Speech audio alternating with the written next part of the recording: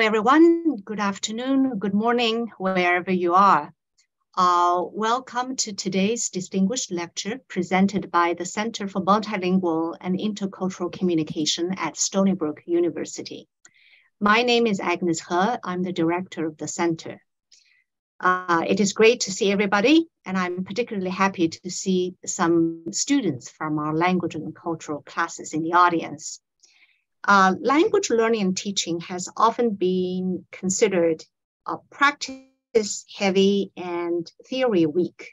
And in our practice, we have often focused on materials, methods, tests, and student performance. We have not really paid enough attention to the socio-historical, political context and ramifications of language studies, and neither have we paid enough attention to language learners' perspectives, positionings, and identities. So our distinguished speaker today, Dr. Danping Wang, is trying to change this. Dr. Wang is senior lecturer and program leader in Chinese at the University of Auckland, New Zealand, where she is the recipient of the Teaching Excellence Award in 2014 and the Early Career Research Excellence Award in 2020. She has also been invited by the New Zealand Ministry of Education to serve on the subject expert group to review the assessment standards for Mandarin Chinese. She's currently leading a project supported by the Royal Society of New Zealand to explore new theoretical directions for Chinese language education through a decolonial perspective in New Zealand, which in the Māori language is known as Aotearoa. Did I say it right? Yes. The title of Dr. Wang's talk today is Translanguaging as a Decolonizing Approach, Students' Perspectives Towards Integrating Indigenous Epistemology into Asian Language Teaching. So please help me in welcoming Dr. Wang. Thank you, Professor He. I'll just share my PowerPoint. Tina Koto Katua, greetings to you all from Auckland. I'm deeply honored to speak at the distinguished lecture series, and I want to thank all the organizers from Stony Brook University. Thank you so much for getting everything ready for me and for my talk today. The topic of my presentation is Translanguaging as a Decolonizing Approach, Students' Perspectives towards Translanguaging, towards integrating Indigenous epistemology into Asian language teaching. The topic is based on a very exciting and extremely rewarding project that I conducted in my own Chinese language course. Based on this project, I wrote an article which will soon be published in the Applied Linguistics Review. As we can see from the title of this talk, there are several keywords that may require some background knowledge to understand. So when I started working on this project, I felt overwhelmed. There is so much to learn and so much to unlearn. So at the very beginning of my talk, I wanted to say that I may not have all the answers to your questions, and even including the questions I asked in my own project, but I will do my best to share with you what I have done so far. And I also look forward to hearing your thoughts about what we are doing in New Zealand, and also exploring opportunities for research collaborations in the future. Okay, so now please allow me to provide some background information about this study. Let's start by looking at some statistics. China has become New Zealand's largest trading partner since 2017, overtaking Australia and the United States. As you can see from the this diagram on the top, provided by the New Zealand-China Council, the trade flows between China and New Zealand have shown significant growth in the past 10 years. New Zealand's a typical trade-dependent economy. While in language education, it is believed that trade volumes play a driving force in determining which language to offer in national education, with regard to training the future workforce for the national interest. So about 10 years ago, a renowned scholar in language policy and planning, Professor Joseph Lobianco, predicted that the Chinese language will assume the status of second or third foreign language, and in some Anglophone settings, as the first foreign language. However, more than a decade has passed, Chinese remains a medium-sized language program in this much anticipated Chinese century, as can be seen in the chart below here. Although the past decade has indeed seen a sudden surge of Chinese language learning in New Zealand, actually for the first time in history. So today, it is still much smaller than French, Japanese, and Spanish. So by comparing these two charts, we can perhaps come up with two observations. One, the choice of which language to teach in schools is not necessarily governed by the operation of marketplaces. And second, language learning in secondary schools has declined. In fact, according to New Zealand Ministry of Education, the percentage of secondary school language learners is now at its lowest since 1933. We are even worse than before the Second World War. So while if you want to find more about why Chinese remains a medium-sized language in the two Anglophone countries in the Asia Pacific, I'd be very pleased to share the article I co-authored with Dr. Alice Chick from Macquarie University. The editor of our chapter is Professor Xiaolan Kurt Christensen. We appreciate her valuable suggestions for our article. In fact, the worrying decline of language learning has been observed in all Anglophone countries. In 2021, an edited volume was published by a group of foreign language educators and researchers. It is called Language Learning in Anglophone Countries, Challenges, Practices, and Way Forward. In this book, they argue that the global success of English has led to language learning crisis in Anglophone countries. So both in the school context and in higher education. They believe that the complex combinations of liberalization, decentralization, and marketization, and in some Anglophone countries, the rising nationalism, and all of this contribute to a gradual but steady erosion of language learning in recent decades. So although the language learning crisis vary from country to country, some commonalities can be found as the causes of the erosion of language learning. The authors of the book called them 4 linguistic myopias, which are ignoring existing plurilingual competencies. For example, the very popular immersion approach, that it rejects students' linguistic repertoires. So the underlying logic behind the target-only language ideology is actually a colonial mindset.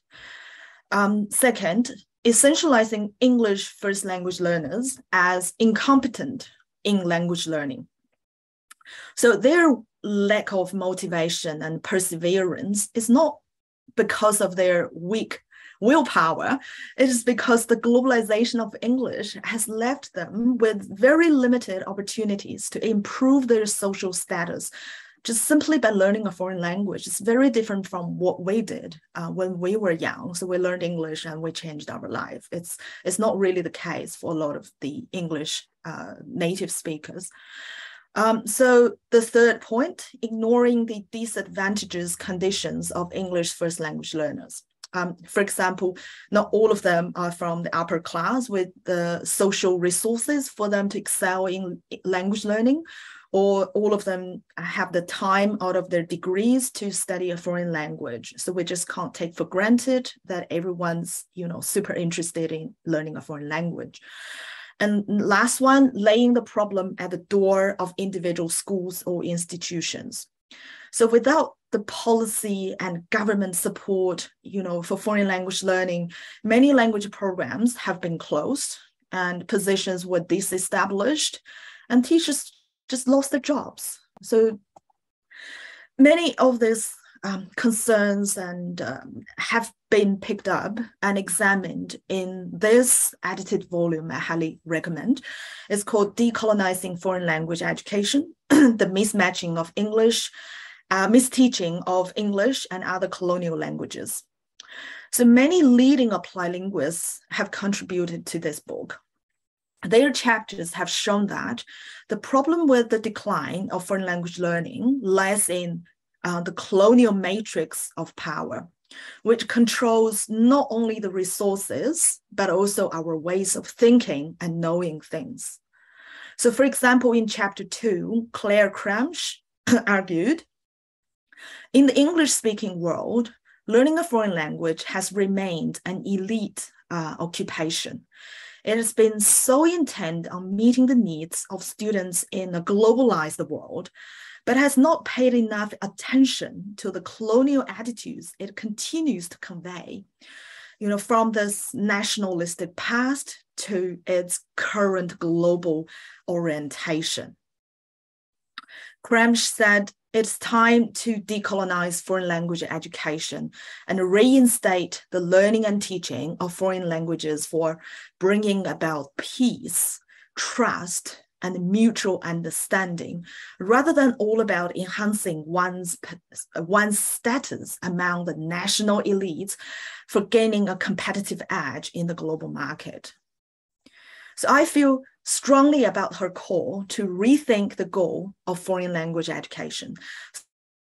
So in my Chinese language program, I have stopped telling students that you can find a better job if you study a foreign language, especially Chinese. But instead, I tell them, studying a foreign language will challenge how you see the world. It will disrupt the knowledge systems you are familiar and comfortable with. And more importantly, it will make you a more humble and a respectful person to other people and other cultures. So one question is particularly important today for all foreign language educators, researchers, and teachers to carefully think about. What should be the ultimate goal of foreign language education? Can our work make the world a better place? So I started seriously thinking about these questions back in 2019. So shortly after I took my first Māori language class, which is the common language used by the Indigenous Māori people in New Zealand. I was deeply impressed and honestly kind of shocked by how the Māori language is taught. It's exactly, the way as I was trained not to do. So I think pretty much I share the feelings how Alison Phipps experienced in her Māori class while she was visiting New Zealand a couple of years ago. She described her Māori learning experience in her recent book, Decolonizing Multilingualism. So please allow me to quote a few lines here. Alison said, we started on a journey which began first and foremost by decolonizing my own cosmology and my largely communicative intercultural competency-based theories and practice of language pedagogy. This is what we are trained to do. But in the Māori class, she said, that pedagogy would not involve me, busy taking notes or writing down the words, but is completely according to the Indigenous ways of teaching a language. So the teachers and students will just sit together, they talk about who they are, their families and where their ancestors are from, and then they spend time on building relationships with each other. And also the learning content is closely focused on relationship. So it's not only about building the connection and relationship with the language learning content, but also with the nature, with our past. So nobody's offended by the question, where are you from? So everybody's talking about where they're from. So it's not really it's always a sensitive question in a language classroom or in the social encounters. So my experience in the Māori class is very similar to Alison's. It was a critical moment for me to realize that non-Western ways of teaching can also exist as a legitimate and effective approach. And most importantly, it touched my heart. So Alison's book has greatly influenced my research and my thinking. Decolonizing foreign language teaching needs collective wisdom and cannot be done by the Indigenous communities alone. So Alison said, it requires people who are able to embark on such a journey and return with tales to tell of what happens when decolonizing is attempted in foreign language learning. So I had the opportunity to embark on this journey, and I am now back in town to tell the stories. So now the story begins. First of all, I'd like to provide you with some useful demographic and historical background information about New Zealand. As everyone knows, New Zealand is a faraway island. It's here in the South Pacific area. The country is slightly bigger than the UK in terms of land area. However, in terms of population, it is a very small country. According to the most recent census, New Zealand has about just 5 million people, and about 70% are white. And Māori, the indigenous people of New Zealand, represented 16.5% of the total population, which is the second largest ethnic group in New Zealand. So modern New Zealand was founded based on the Treaty of Waitangi. It is widely accepted as a constitutional document that establishes and guides the relationship between the Crown in New Zealand, which is embodied by the government, and the Māori people. It was signed on the 6th February 1840 at Waitangi in the Bay of Islands. So quite coincidentally, as soon as I finish this talk, I will be on my way to the Bay of Islands to attend a 4-day staff development program at Waitangi, where we will be learning more about New Zealand history and also to explore how to decolonize our teaching and research. And since 1980s, numerous language revitalization initiatives have been implemented in Māori immersion schools in New Zealand. And in 1987, the Māori language gained recognition as one of New Zealand's official languages. Another one is the sign language. The social status of Māori language has greatly improved over the past 4 decades. So following its successful attempt to slow the decline of the Māori language, the New Zealand government has introduced a new educational initiative to acknowledge the equal status of traditional Māori knowledge in the mainstream education system. So in 2019, the government launched a series of major changes to the National Certificate of Educational Achievement, which is called NCEA, which is the official secondary school qualifications for years 11 to 13 in New Zealand. And since 2020, I was appointed by the New Zealand Ministry of Education as a special expert group member to work with secondary school teachers in Asian languages, including Chinese, Japanese, and Korean, to develop new course outlines, assessment instructions, and sample test materials to be used from 2024 onwards. Among the 7 key recommended changes here, as we see in this image, the second one is believed to be a breakthrough in the Eurocentric Western educational system in New Zealand. This is called Mana Olite or Mote Mātauranga Māori, meaning giving equal status to Mātauranga Māori on par with mainstream Western knowledge in the NCEA. Mātauranga Māori, it's a Māori word.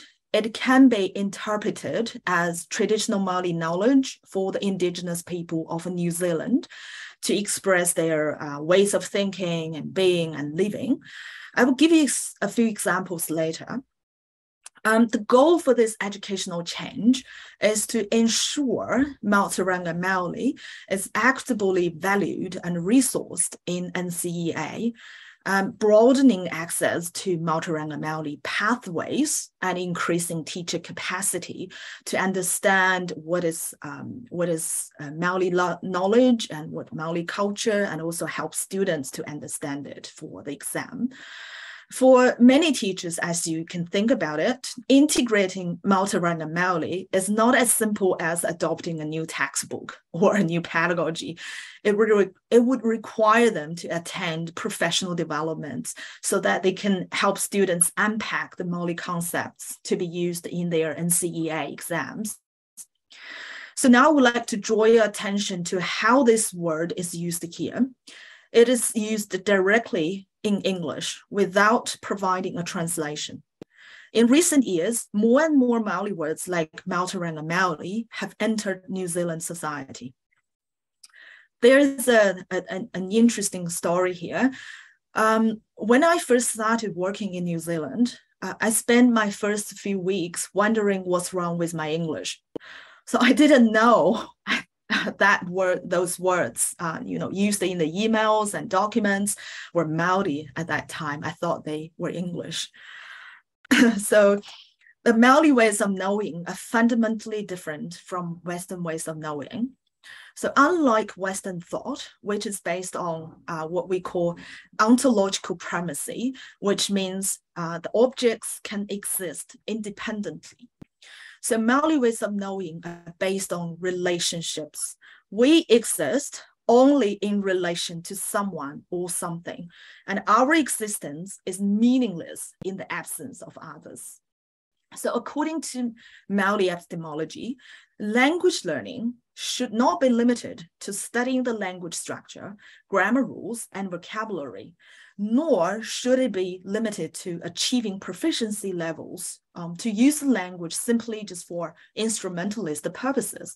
Instead, we should consider what kind of relationship we should and can build with people who speak this language, as well as how we can continue to develop improve our relationship with them.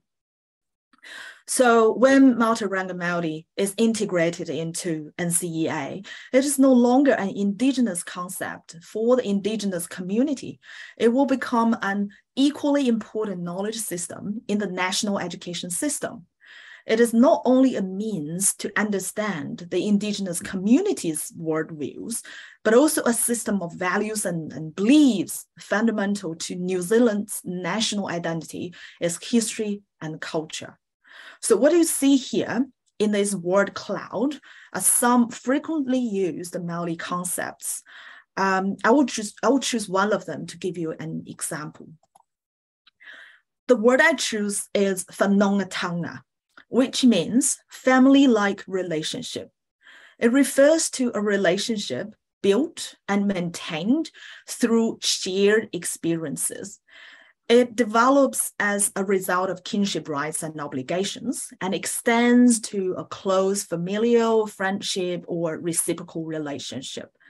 So in the new NCEA, Māori concepts such as whanaungatanga will be used as guiding principles for students to prepare for their assessment.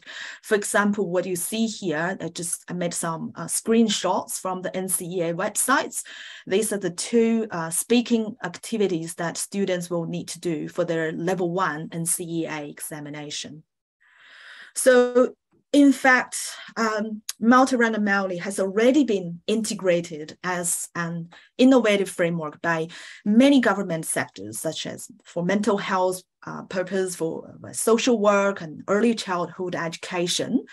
New Zealand's most reputable research funding organization, the Royal Society, has been very dedicated to promoting the equal status of Aotearoa Māori in research grants applications. So in 2019, I was awarded a Marsden Fund by the Royal Society of New Zealand to investigate how to reconceptualize Chinese language learning using the Māori epistemologies as an innovative framework. I was very fortunate to work on this project with Professor Patricia Duff. I think she is here listening to my talk today. It's very honored. But quite unfortunately, the project has been disrupted and delayed by the COVID lockdowns in the past 2.5 years. So we will resume the project this year, and hopefully, Patricia will be in New Zealand for a big conference. I will see her soon. In New Zealand, yes, all government-funded research projects must take Vision Mātauranga into account. So Vision Mātauranga is a New Zealand government policy framework that aims to unlock the science and innovation potential of Māori knowledge and resources and people in the research. At present, I think New Zealand is perhaps the only English-speaking country that requires all its research organizations and researchers to consider and also to include Indigenous school of thought in the research, education, and policy making. In my university, a new strategic plan was just published to guide a major curriculum transformation program in the university. So the goal of the curriculum transformation is to demonstrate the university is committed to promoting Mātauranga Māori and the Treaty of Waitangi principles and accountabilities.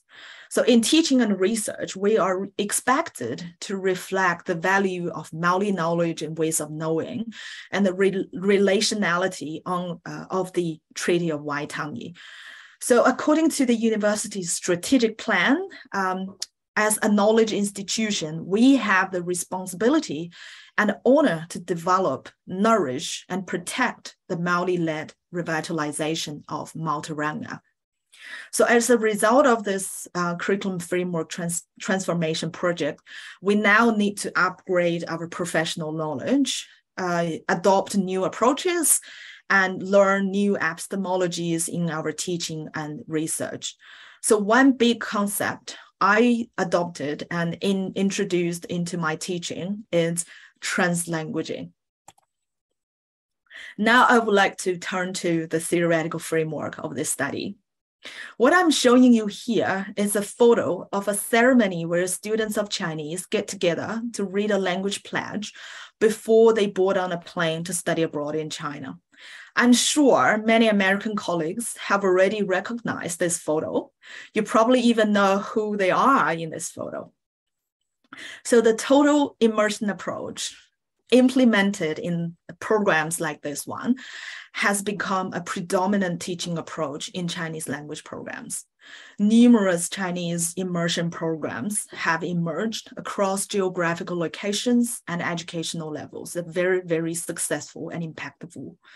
So teachers' pedagogies are based on classical second language theories like Stephen Krashen's input hypothesis, Michael Long's interaction hypothesis, and Mariel Wine's output hypothesis. And these theories have combined to form a solid theoretical foundation for monolingualism to take root in second language teaching and become the norm and at times the only acceptable ways of teaching a language. So as a result, many educators, teachers, and researchers who advocate the immersion approach believe that, teaching in a non-target language does not contribute to the teaching of that language. But many, scholars believe that monolingualism is one of the major reasons why foreign language education declined. So in the past few years, translanguaging has become a very powerful and liberating theory that challenges the monolingual bias in language teaching and learning. So translanguaging, it's a process of using one's full linguistic repertoire to gain knowledge, to make sense, and to articulate one's thought. So many people find it very hard to grasp the meaning of translanguaging compared to other new theories just introduced to the field. It is because translanguaging is not following the structureless binary views of human languages, as a theoretical tool, translanguaging empowers teachers and students to question the logic of the dominant order that maintains static, binary, and instrumentalist view of language and knowledge by abandoning the traditional view of first language and second language as contradictory entities. So based on the notion of translanguaging, the boundaries between named languages do not exist. Instead, we see knowledge and knowing, language and languaging as a relational and entangled process. So no matter how many languages we know, and regardless of at what levels, all linguistic resources should be viewed as maybe messy, but a whole repertoire, and inextricably linked to each other. And the knowledge systems carried by these languages also should be viewed as, exist equally in our life experiences. And they should be given the equal status in our life experiences as well. So not to use a new language and a new knowledge to replace the old ones. So in short, translanguaging theory asks us to develop a holistic view, not only of our linguistic resources, but also of our knowledge systems.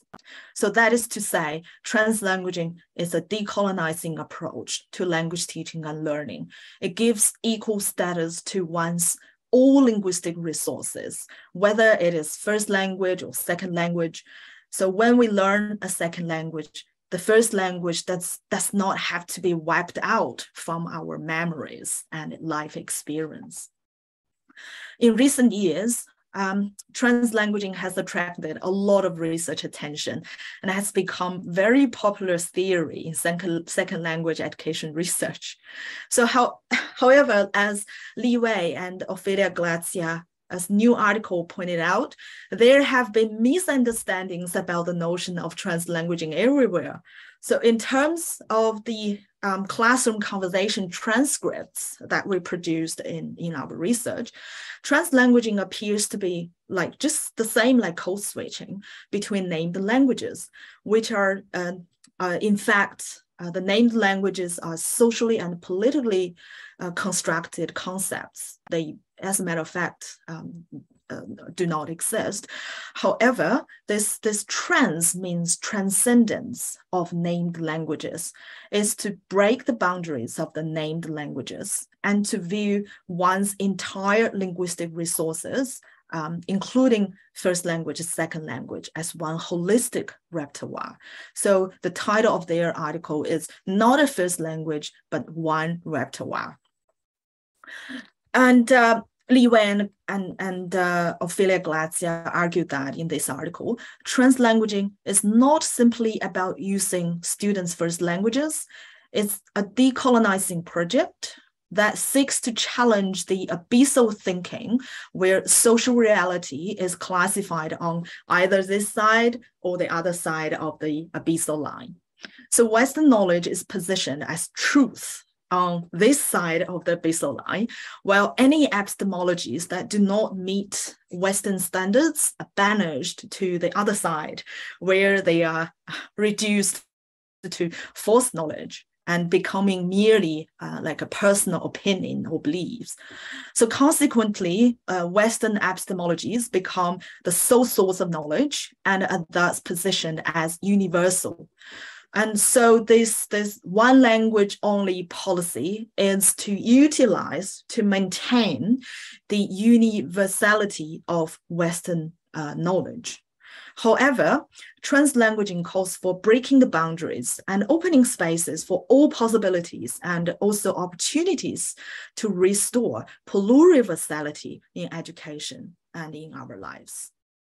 So in my role as a language teacher and a course developer, when I have all of these big concepts and the cause for me to change my minds and the major curriculum transformation programs all coming to me, I think I am first interested in finding out how my students would perceive the changes, and especially the curriculum transformation to integrate Māori epistemology through translanguaging in their learning of the language that I teach.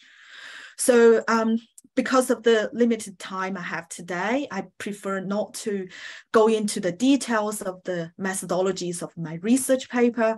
The paper should be published online within the next couple of weeks, but I would like to give you some very brief introduction of it. And then I'm going to show you some examples of what I've been doing with the theoretical framework and also with the concept that I just introduced to you.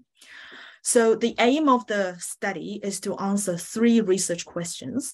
What are students' perspectives towards, first, translanguaging, second, embedding Indigenous worldviews in an additional language course, and third, how is translanguaging enacted in an assessment that embeds Indigenous epistemologies? So I conducted this research in the first semester this year, which is from March to June, with my year 1 Chinese language course at the University of Auckland. All students are complete beginners of Chinese in this course. So about 83 or 84% of the student group, there are students aged between 17 and 21. They're very young students. And we have a slightly more female students than male students. And the 2 major student groups in this course were Asian and Europeans. And only about just 3% of students identify themselves as Māori. So despite this diverse ethnic backgrounds, nearly 75% of the students reported speaking English as their first language. So let's have a look at the survey results. The survey questions were developed based on a focus group interview with a group of students before all students were invited to take the survey. So there are 10 questions in 3 parts to understand their prior knowledge of Māori language and culture, and their attitudes towards integrating the Indigenous epistemologies, and their attitudes towards translanguaging. So a total of 155 valid questionnaires were returned by the students in this course. So the survey results show that most students found they were familiar with the basic Māori words and culture, though many acknowledged that they could not speak Māori language for communication purposes. Secondly, most students embraced the idea of integrating Indigenous knowledge into this course, and they found that integrating Māori concepts had transformed the course to be more locally relevant and respected. Students tended to believe the use of Māori language and culture had increased the authenticity of the course for its efforts to revitalize Indigenous language and cultures in New Zealand. And students' perspectives regarding the intersection of Chinese and Māori cultures were neutral. It's because that many students would say, I don't know how this could help me learn the Chinese language to gain the proficiency.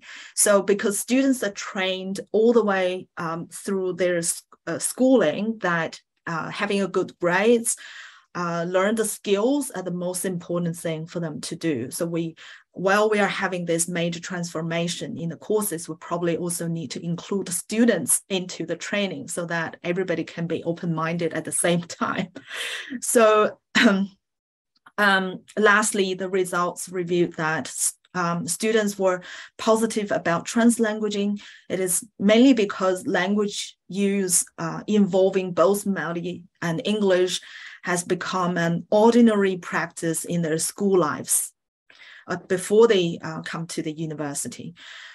The course had some international students, but their first year university study has already prepared them to embrace translanguaging as an acceptable and locally meaningful language practice on campus. So we don't see a lot of problems from them. Now let's have a look at the case I reported in my research paper. So my research is based on a speaking assessment that is designed based on Māori epistemology, whanaungatanga. It is a 20% speaking test, but this test was used to be done by asking students to memorize the new words and grammar rules in the textbook and make a self-introduction either in my office or in the classroom. It was pretty scary for students who just started learning a foreign language, and also kind of boring for teachers to listen to so many similar and perhaps fake self-introductions. So why can't we just allow students to be who they are and speak what they want, even, at the beginning of their language learning journey? They don't have to, make up stories about themselves, about their families. They can just be who they are. And why don't we just, why do we have to cut off the relationships between their past and their new life experiences? So on Canvas, this is our learning management system. I explained to students that this assessment will be different. We will be incorporating Mātauranga Māori, the whanaungatanga, as the guiding principle for this assessment. So I explained to students what is Mātauranga, what is this whanaungatanga. And there is a word here. It's called, for example, we can have a look at the green shaded the section here. So this activity draws on the Māori concept of whanaungatanga. Whanaungatanga is about family or whānau. Whānau is a Māori word for family. But usually in New Zealand, we don't say family. Even though we speak English, we prefer to just use whānau to represent family because it has more, it includes more information than the English word family. So it's about whānau sharing knowledge, resources, and life milestones with each other. And it's also about, through whānau, our family, we learn to establish connections with the world. And also through this, we bring the world back to our whānau by sharing our experiences with them. So the concept of whanaungatanga and whānau are central to both Chinese and Māori cultures. What about your culture? So ask the students. So in this vlog, you are expected to show whanaungatanga with your whānau. So this is the instruction I give to them. And then introduce the mihi and pipiha as an activity familiar to local students. Mihi and pipiha means self-introduction. Mihi is for non-Māori people, and pipiha is for Māori people to do. I don't use the English word self-introduction in this on Canvas because Māori ways of self-introduction involves more than telling other people who they are. The textbook we use is Integrated Chinese Book 1, which is very popular in the States as well, and it's written by American scholars. The speaking test was based on the first 2 lessons of the textbook, which are about self-introduction and family. So students' video projects are based on what they learned in their first 6 weeks in the course. So if you are familiar with Chinese language teaching, you probably know, in 5-6 weeks, students probably can't learn much, but I'm going to show you how students can do within just 6 weeks of learning. I'll show you. The assessment title is Video Project 1, My Pipiha, My Mihi / Pipiha, and My whānau. So as you can see, it's translanguaging here. Whānau means family. It is more frequently used directly in New Zealand. And in this description of the assessment, I don't think I need to explain what whānau is. So students just read mihi and pipiha and they understand a lot of the Māori words in the description. So the type of assessment is called digital multimodal composition, which is a very popular research area. And students' videos are their digital products. And the students are the creators who use all the resources they have to make a meaningful digital product to tell about themselves and tell their stories. And I also explained that in this introduction of the assessment, that this Chinese video project, in this project, they are welcome to use English or Māori or any languages they find important and meaningful to their stories and their identities. So I used Padlet to demonstrate all students' video projects. It was just amazing to see so many wonderful video projects. As a teacher, I've been marking students' works for a long time. And this is, to be honest, this is really the first time I can honestly say I enjoyed marking. So I know a lot of students have, watched all other students' video projects, and some of them even became very, very good friends after the class. So this is kind of a relationship that we can build in the course. I would like to show you just one video project. I've obtained the student's consent to use the video. Her name is Ella Lam, and I'm sure you will be impressed by what she can do in just 6 weeks of learning. 你好，我姓 Lam， 名字是 Ella。我家有5口人，我的爸爸、我的妈妈、2个哥哥和我。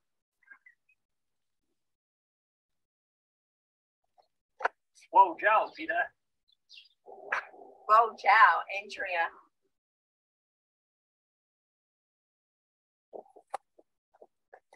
你好，我叫 Anthony。你好，我叫 Jefferson。他们是新西兰人，我爸爸57岁，我妈妈56岁。我爸爸的工作是 CEO， 我妈妈是家庭主妇。Jefferson 25岁 ，Anthony 24岁，我20岁。我们是收养的孩子，我们不是新西兰人。Jefferson 和 Anthony 是菲律宾人，我是中国人。Jefferson 的工作是2岁 ，Anthony 的工作是教授家。我是奥克兰大学的学生，这是我家庭的照片。我们是描线，我们喜欢旅行，我们喜欢吃饭。Something memorable about my family is that we are all of different ethnicities. We value and love each other. We are made to be together.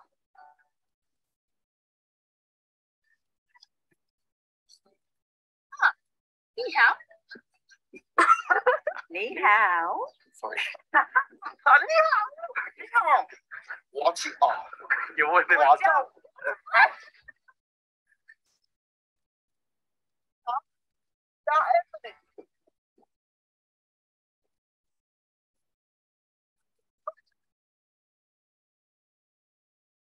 So this is amazing. It's because the parents and siblings are involved, not only just showing up in their videos, but also have learned Chinese with the students and made an effort to speak the language in the video. So they supported each other. And language learning is no longer a lonely journey. It is a shared experience in the family and where everyone learns and grows together. So this is just one example of how Indigenous epistemology can transform language instruction and assessment.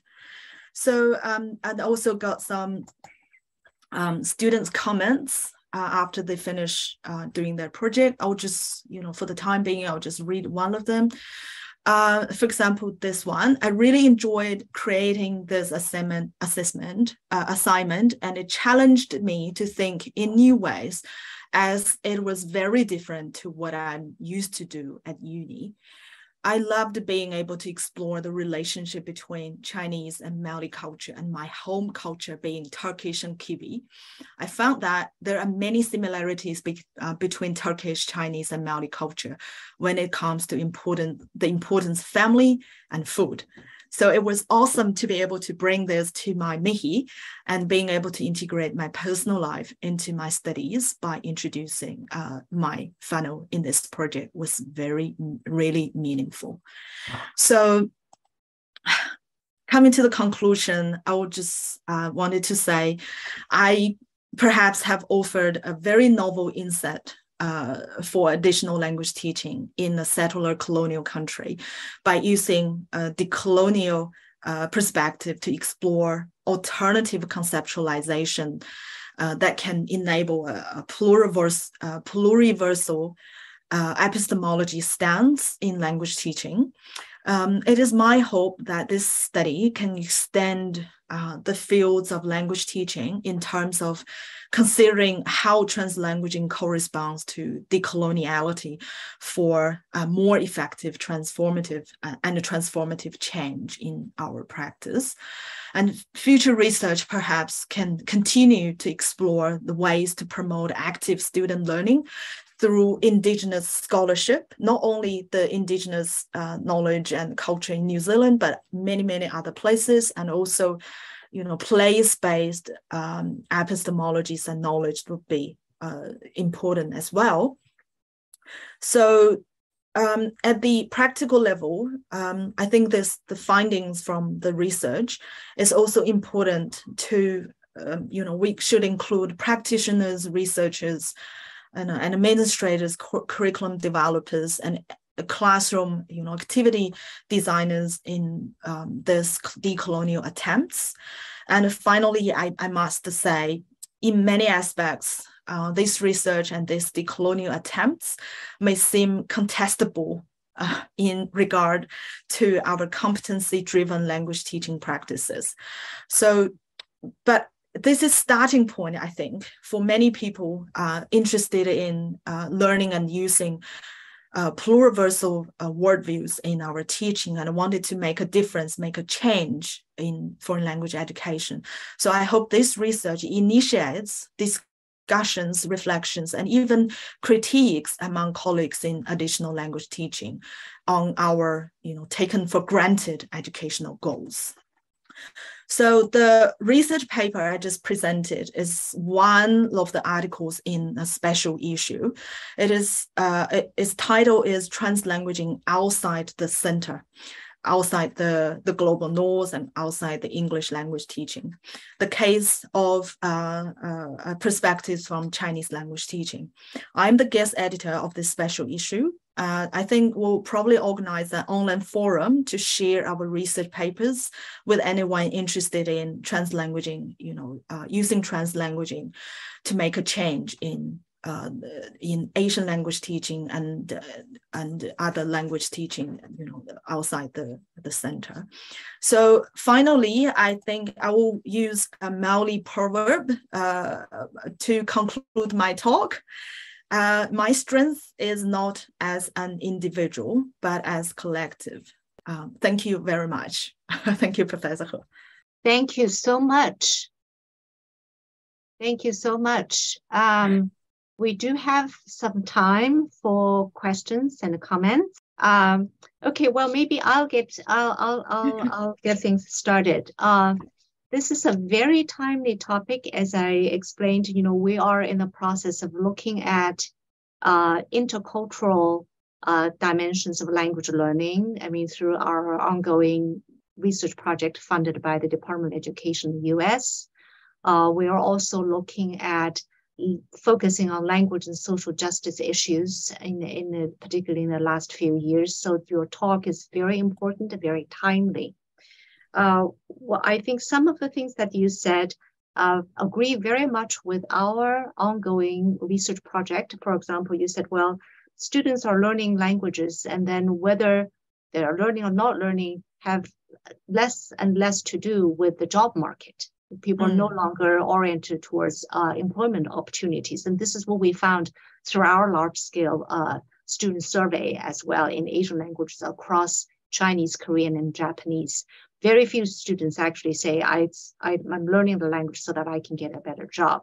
It is more, I think, the focus is not on personal growth, the expansion of identity options. So that, we have this empirical finding that would corroborate with what you're saying here.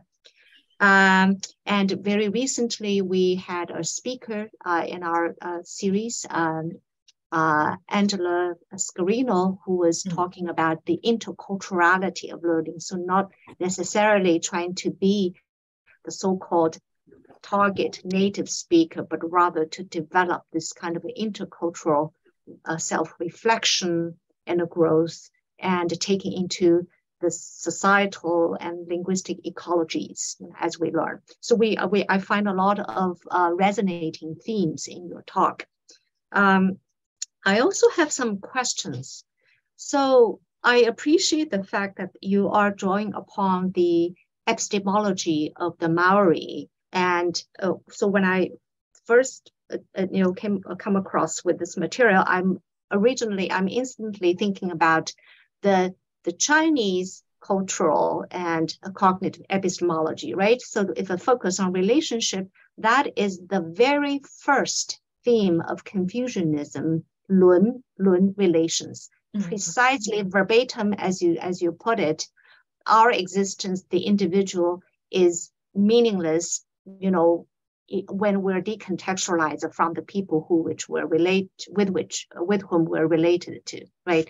So I wondered whether in your practice, your pedagogy, and in your thinking, are you also implementing the epistemologies, the traditional epistemologies of the people who speak the language which you are teaching as well? So that is the first question. Perhaps you might want to say something on this before. And I also want to give other people a chance to talk. Thank you, Professor. That's a very interesting question. And I think, at some point, it's a bit tricky to answer in the New Zealand context. Because for a lot of reasons, people see this government change, they see this as a political correctness. So they do not really want it to take a further step to think about how to make connection with the other minority communities. So what about their epistemology and their cultures? And even in the language that we teach, I think the primary focus should be on how to use Chinese philosophies, Chinese school of thoughts as an innovative framework. But the problem is, for a long time in an Anglophone country like New Zealand, we don't really have any space for any cultures except for the white culture and Western knowledge to even have a crack in the knowledge system. So as I explained using the metaphor called abyssal line, so we are on the other side. So this is only kind of an opportunity for the first time that a non-Western knowledge, a non-Western epistemology had an opportunity to be seen and to be promoted by the government and to introduce it to the national education system. So I think we are kind of being smart here because we can use this as a chance to, at the same time, introduce the Chinese philosophy into this framework, because we're not calling it just Māori framework. We want it to kind of using the research we are doing to give the government some new ideas how to implement a pluriversal framework rather than just a Māori and Māori-led framework, so that other cultures and other knowledge systems can be regarded as an equal player in the national education system. So when it comes to, as what you just said, we have a lot of similarities between the Indigenous culture and Chinese culture, because I think some research shows that the Polynesian people actually migrated from Asia to New Zealand. So back in the old days, there are a lot of principles about family, about ancestors, and how we see the nature and the superpowers pretty much similar. And also in modern days, the Māori culture has a word called ako, A-K-O. It means to teach and to learn at the same time. So this is a concept that many Chinese people can easily understand, because we have a word in 论语 called 教学相长. So you teach and you learn. So teaching and learning will need to happen at the same time. So for Chinese people, you know, a couple of weeks ago, I had a professional development. I gave some workshops to secondary school teachers. So we talked about this, and the school teachers can always give me examples about, you know, the similarities between Māori culture and Chinese culture, Māori philosophy and Chinese philosophy, and Māori ways of doing and Chinese ways of doing. Is remarkable, because nobody is giving them this ways of thinking, looking at the similarities. They can just feel it. They can just come up with their observations about what they can do, but combining the Māori ways of teaching and Chinese ways of teaching in their classrooms. So this is pretty much at the practical level that teachers exploring, but at the policy level, I don't think the government would say this is a decolonizing project they are doing. So we, in all the documents, we have never seen any word mentioning decolonization.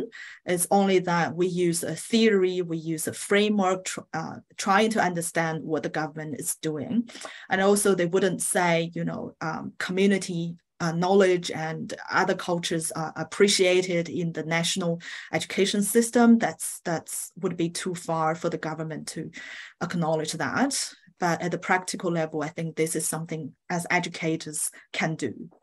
I hope, you know, there will be more discussions about this and more research can come up so that we can expand the discussion to other communities, rather than just seeing this as a matter just between the colonizer and the Māori people. Well, I have a lot more to follow on, but I want to give other people a chance first. Sure. No, his hands up. Well, okay, I'll start in. Thank you so much for the beautiful presentation. Very stimulating. I'm here in, as you know, but maybe others don't know, I'm here in Vancouver, Canada. And we have one of actually the largest Chinese language program in North America. And this indigenizing the curriculum has been a big initiative that the Chinese program has been undertaking together with other language programs across the Asian studies and European languages and so on. And not only indigenizing, but also trying to make the curriculum more inclusive of diverse kinds of backgrounds, whether gender identity, sexuality, or other kinds of categories. And on that point, so has Hong Yin Tao at UCLA with the University of California consortium been really trying, not the indigenizing, but the making more inclusive the teaching of Chinese across the UC system and beyond. But so I see some really interesting synergies here. I just wanted to say that it's quite interesting that on the one hand, while centering whanau as the family in the curriculum and in the early lessons, while that's going on to embrace the Maori traditions and sensibilities, we here, at least in British Columbia, have been told to not talk too much about family because it's very sensitive for people. And in K through 12, you can't ask people to describe their families because it's just so fraught and they're embarrassed to say about their families. And so I find this very interesting. It's coming to the fore, and yet in some other contexts, it's considered difficult knowledge for many people and to be avoided. So some of these contradictions or tensions, that's all I want to say. Thank you very much. And I look forward to talking to you more about it in New Zealand. Sure, Patsy. Thank you. Thank you, Patsy, for your insight. He Lao Shi, do you mind me addressing very briefly to Patsy's questions or just mentioning of the funnel? So I had this concern when I was developing the platform for students to demonstrate their video projects. And in the very beginning, I thought maybe I'll just ask students to send their videos individually to me.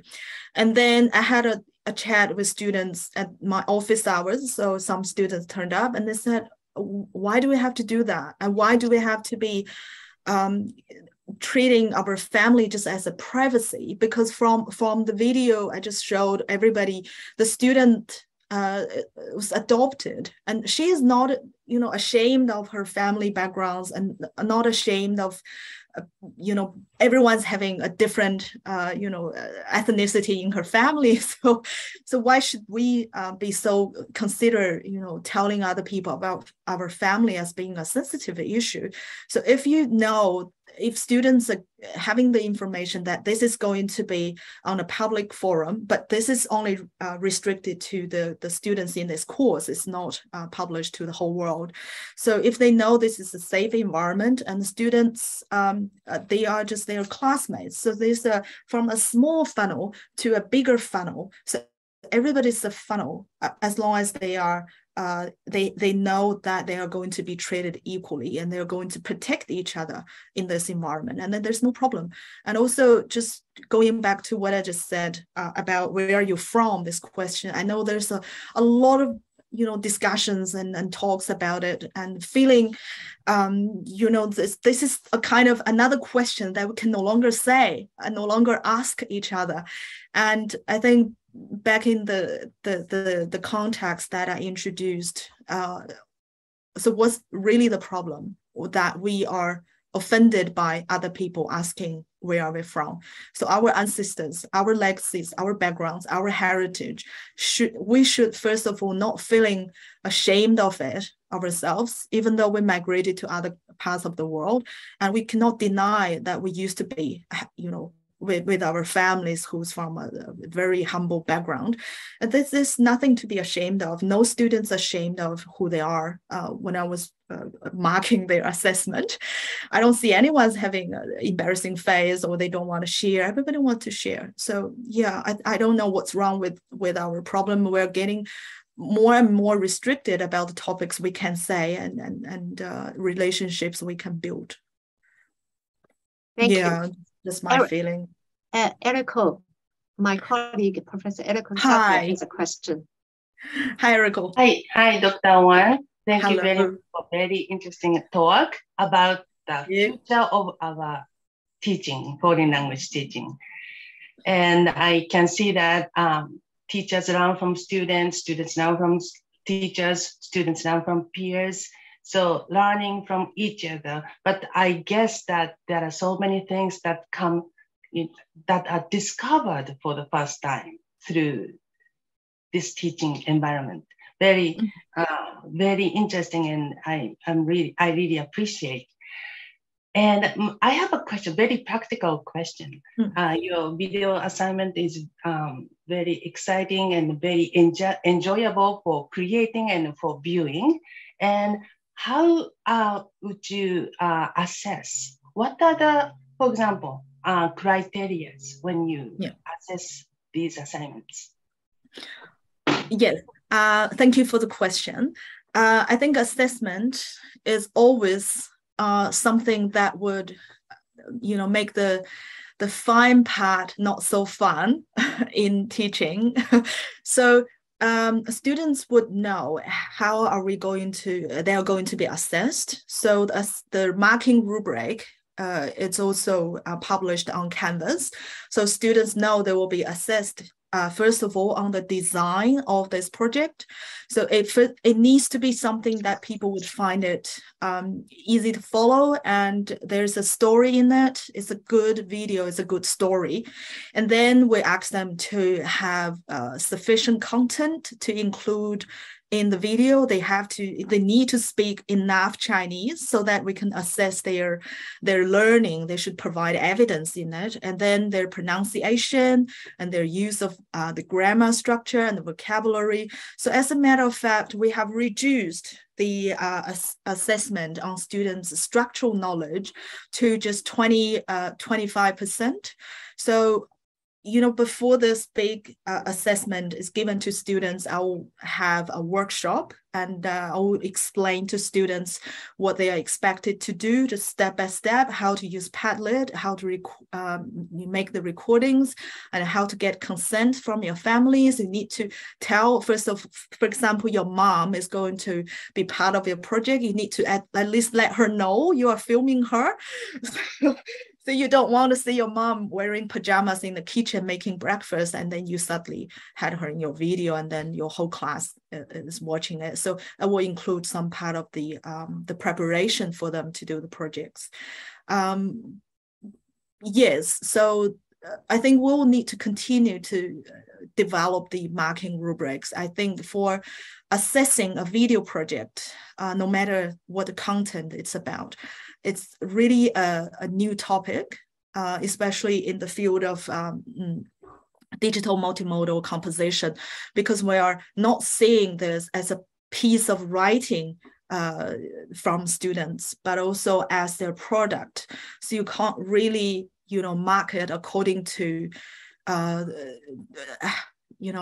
they're accurate or fluent about using the language. So you need to think about what kind of message they have included.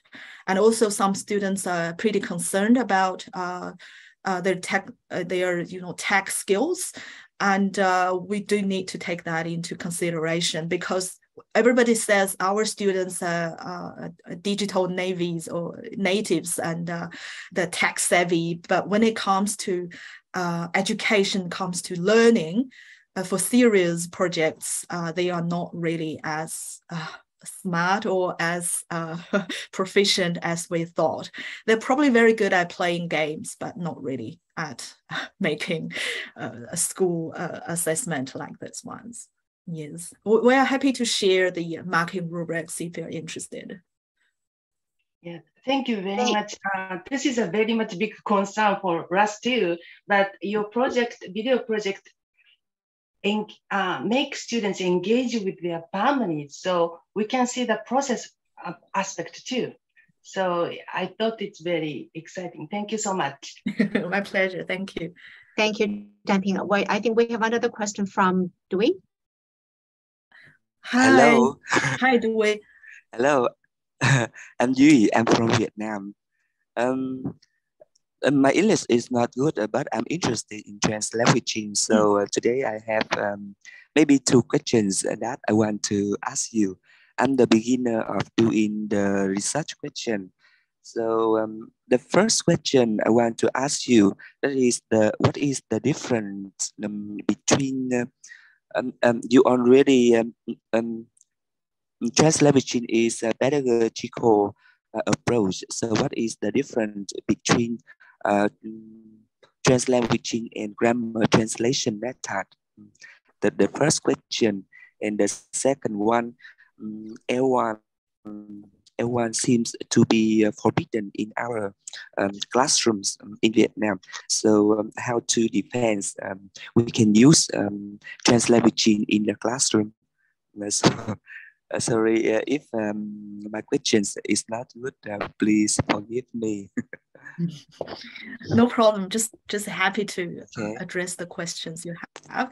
It's just, I think it's just precisely as I said when I was using Li Wei and Ophelia Glaciers' paper as an example to show that people have a lot of misunderstandings about the concept of translanguaging, because when we can see from the research papers, it's about using this language and that language at the same time. But this is just at the superficial level of understanding translanguaging, because this concept, first of all, requires us to see the languages that we know in a very different way. Because, for example, I give you a very interesting analogy here. Do you do laundry, Dewey, at home? do you do laundry? If you do laundry, you will probably know that before you do laundry, all your socks, clothes, underwear, they are together in a messy state. And after you do laundry, you take them out from the dryer and you started to fold them, socks here and pants here. So this is a process that we are socializing. We are trying to discipline our laundry into different boxes. So winter socks here, long socks here, black socks here. So we give them a boundary so that the socks for different purposes would stay in different categories. But this is what we did with our languages. So when it comes to, when we use the language in the classroom, we can see, for example, you mentioned grammar translation. This is a pedagogical approach that we mainly just use students' first language to address a learning content, a learning area. But this is not about really, the one who's doing the grammar translation already has this, boundary breaking concept in his or her mind. We are pretty much still seeing the shared language between teacher and students is valued, but not necessarily we see all the languages can be, messily, mixed in our brain when we use the language. So there's still a huge way to go from the whether this is grammar translation or text-based language learning, the pedagogies that we used to know, to the today that we use translanguaging to see our languages and see our teaching approaches. So when you wanted to incorporate translanguaging in your classroom teaching, the first thing you need to do is not really to tell students and teachers, hey, let's just use your first language. Whoever has the language that is not the target language, just speak it. This is not really what we are advocating here. Although I think this is already a very progressive movement that teachers can acknowledge that your students are speaking many, many different languages. But this is not to say in every language classroom, we're going to ask everybody to use the time to express their identities all the time. But I think the goal for the teachers to do is to tell students, don't be ashamed of using your first language. Don't be ashamed of who you are, because no matter what languages you speak, when you are learning this one, it's going to make you a better person. It's going to give you more language in your already rich linguistic repertoire. So it's going to give you more opportunities rather than, just use the new language you learn to replace the old ones. So there is a hierarchy between the new language and the old language the student speaks. So yeah, I think primarily, if you implement translanguaging as approach in your classroom, we need to change our minds before we take any actions. So there will be a lot of things that teachers need to talk with the students, what they are going to do. And this is very much, to me, I think it's a philosophical stance that you need to declare with your students, before you just tell them, hey, let's do a new teaching approach. But this is not really just a new teaching approach.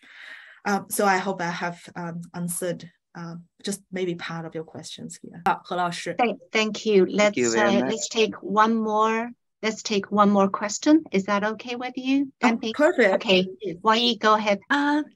Very interesting, informative, and also timely topic as we actually talking about how to make the language classroom more inclusively, right? And I actually, it's more than, it's not just, not a question, but more of a comment about actually the Professor Duff talks about the family issue. It's actually the introduce your family members and what they do. It's probably the first couple of lessons in all of the Chinese textbooks, right? Yes. And that's exactly the similarities between the Maori epistemology and also the Chinese culture about what can be seen as private things in your life and what can be shared with others. Even when you first meet others, like for the first time or the second time, you're not really familiar with others as friends yet, and you can actually ask this kind of questions. So I actually I just finished the grading of this topic, that because we are just teaching the family in the Chinese language classroom, and we had the discussion about how they view privacy, what can be seen as the inappropriate question to ask, and what if they were asking about these questions using Chinese, would they feel offensive, or how would they deal with these kind of situations? So I really liked the students' reflection, and I really liked the videos you shared in the presentation as well.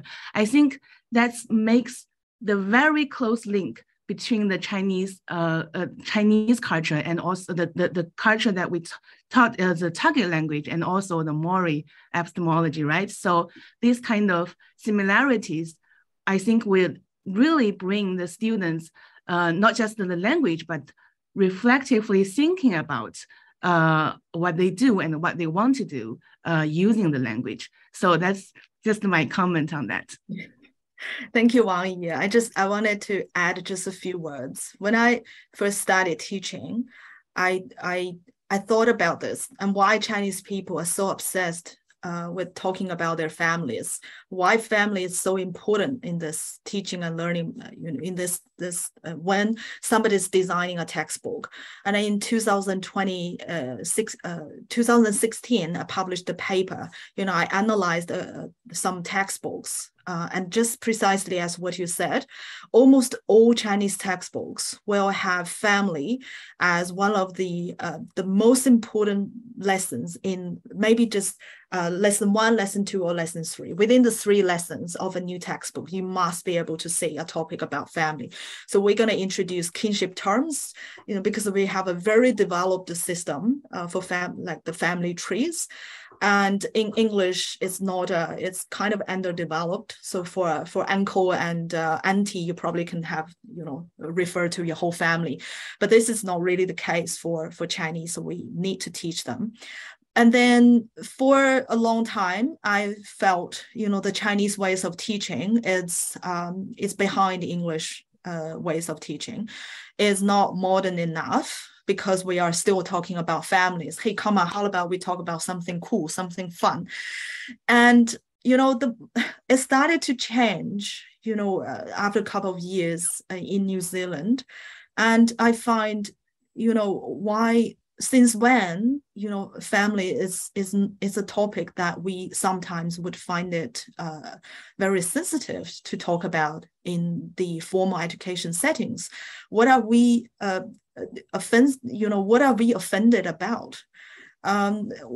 If this is a part of the life that we wanted to reject, this is not really who we are. So we are still trying to disconnect from who we are today with who we were yesterday. So this continuation in our identity has resulted in a lot of problems, the mental health issues and the social problems.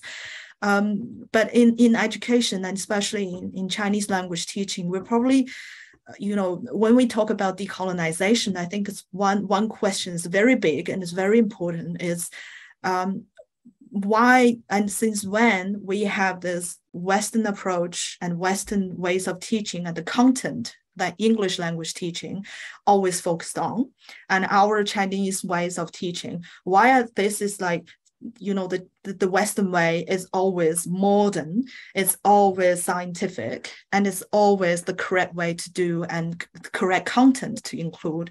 And since when we are not confident about what we need to teach, what we can teach, and what we want to teach in a language, in language education. And when we develop our curriculum, we always wanted to refer to how English textbooks are doing, what are their interesting topics, but we are not looking at, inward what is indigenous to the Chinese culture and the Chinese ways of being for this long time, and we are not confident even in deciding what content we wanted to teach.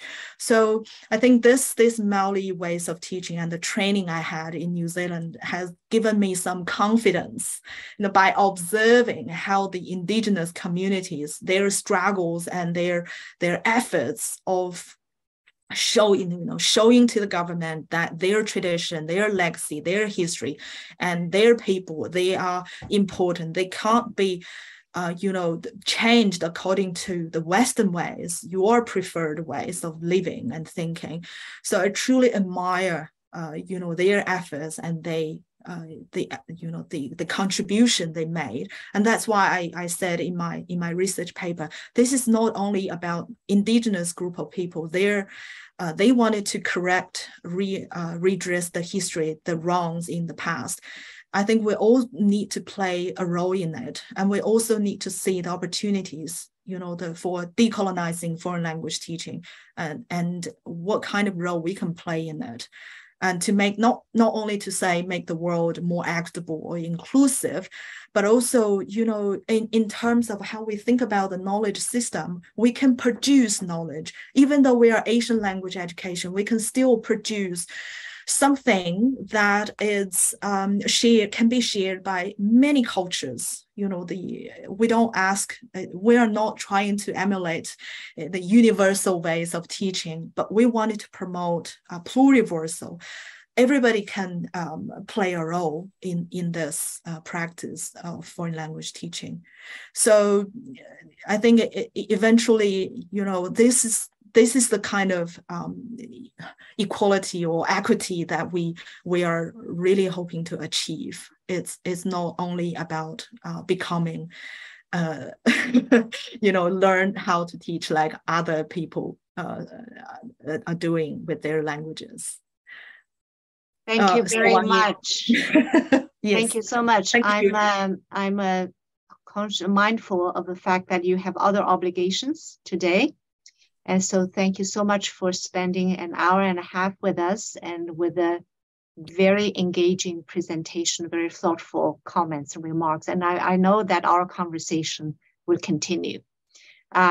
So today's lecture has been recorded and will be shared with all the participants today. And we will, with Dr. Wang's permission, we will post the recording on our center's website as well. So I would like to thank our speaker again, and also thank everyone who came to join us today. Thank you very much. We hope to see you in our future distinguished lectures. Thank you. Thank you so much, Professor He. Thank you, everybody, for coming.